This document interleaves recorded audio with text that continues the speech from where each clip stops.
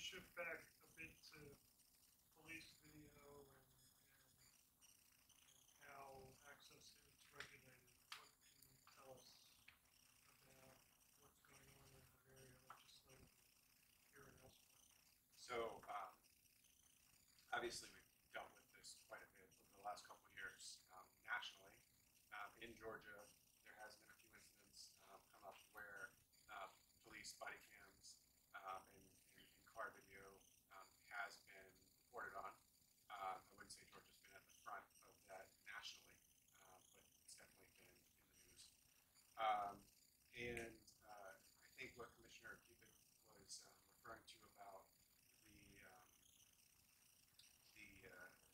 the videos not being releasable while investigations are ongoing, we are seeing that in Georgia. We are seeing that in other places around the country as well. And I think the danger with that, just speaking from the First Amendment side of things, the news media side of things, is that we allow the exception to swallow the rule.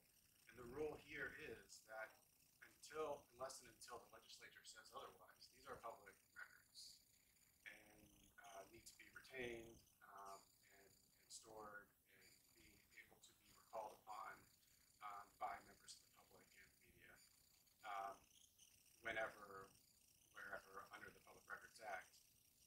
And obviously, what incident involving police that is of interest to the public doesn't fall within the category often of an ongoing investigation or potential litigation.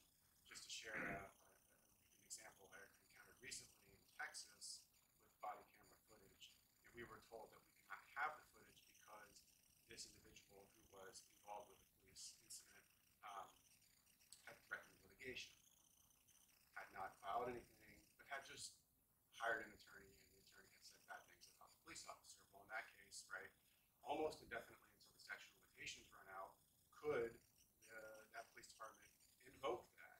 And so that's the danger in that end. So in Georgia, there is codification of retention, and that's good, and that's helpful.